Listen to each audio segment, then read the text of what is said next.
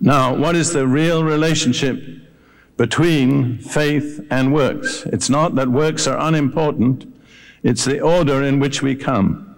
And Ruth and I quoted a passage from Ephesians chapter 2, which I will go back to. Ephesians 2, verses 8 through 10. For by grace you have been saved through faith, and that not of yourselves, it is the gift of God. We can't even boast about the fact that we had faith, because we only had faith because God gave it to us. It is not something we could produce from ourselves. And then it says, not of works, lest anyone should boast. And many places where it speaks about people who believe that they've been made righteous by their works, Paul says, no, lest they should boast. You see, a religion of works fosters human pride. And pride is the great basic sin. And so God has ordained a way of being made righteous which does not foster our pride. If you consider the people who have rather complicated religions, and I don't want to name any of them because I don't want to appear to attack anything, but basically, the more difficult their religion is, the prouder they are. They're doing something really hard and difficult, fasting, sacrificing, and so on. And this fosters pride. God resists the proud, but gives grace to the humble. So God has devised a way of being found righteous with Him that does not foster our pride.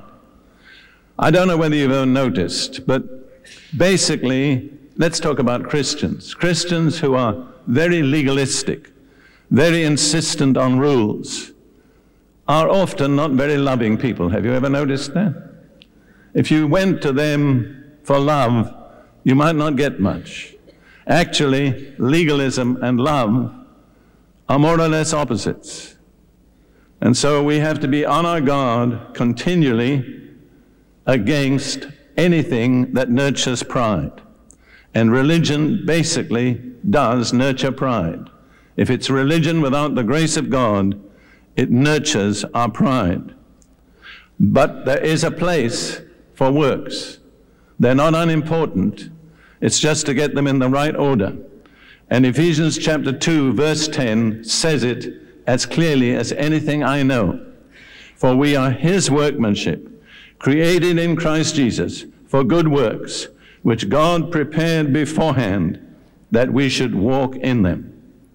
So when God has created us anew in Christ, and the Bible says if anyone is in Christ, he is a new creation, then God has appropriate works prepared for that new creation. But the old carnal nature cannot walk in the good works which God has prepared. So you have to be created anew by faith before you can walk in the good works. Then the good works become extremely important. But you have to get the order right. First of all, the new creation through faith.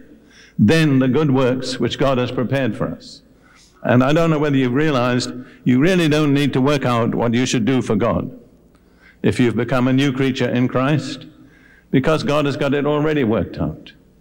What you have to do is find out the works that God had prepared for you beforehand.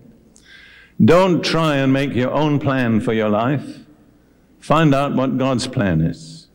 And many times it's very different from what we would expect. Let me give you a brief example from my own experience. I was an only child. I had no brothers or sisters. I grew up in boarding schools from age 9 to age 25. I hardly met girls, except I had a few girlfriends. But basically, girls were a mysterious entity that I didn't know how to relate to. But when God called me, I married a lady who had a children's home, and the same day I married her, I became adoptive father to 8 girls. You see, you would not have thought that was the appropriate thing for Derek Prince. If I had planned my own life, that would never have come into it.